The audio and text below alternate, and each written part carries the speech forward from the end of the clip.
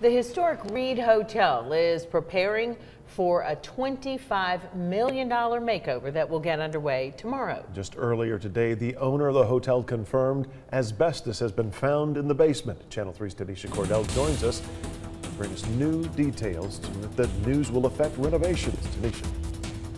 Greg, well, the owner, Jonathan White, says that the renovations will not be impacted by the asbestos found, but he did make it clear the asbestos had nothing to do with the renovation.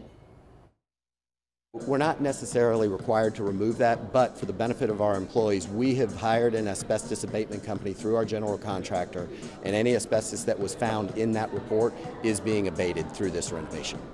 Golden hammers and champagne glasses shimmered at the Reed House Tuesday. All this in honor of the hotel's biggest renovation yet. From what we hear from people in Chattanooga, they've been waiting a long time for this day, and we're happy to be a part of it. White and his team bought the Reed House in August, but they started meeting with designers months before.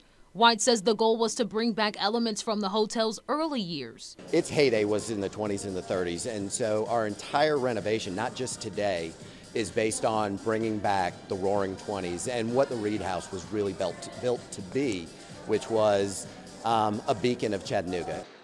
We got to tour a model of what all 241 rooms will soon look like.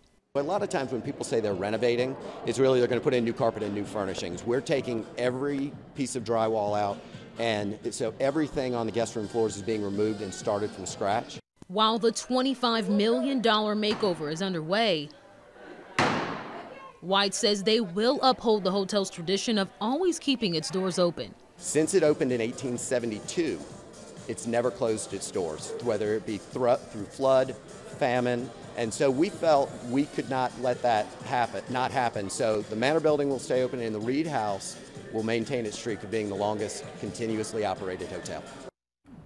Well, White says the first phase of the project should be complete by next summer. By then, construction on the Manor Building will begin. For now, live in the studio, Tanisha Cordell, Channel 3 Eyewitness News. Tanisha, thank you. As far as that asbestos in the basement goes, the Reed House owner tells us it'll be taken care of during the renovation.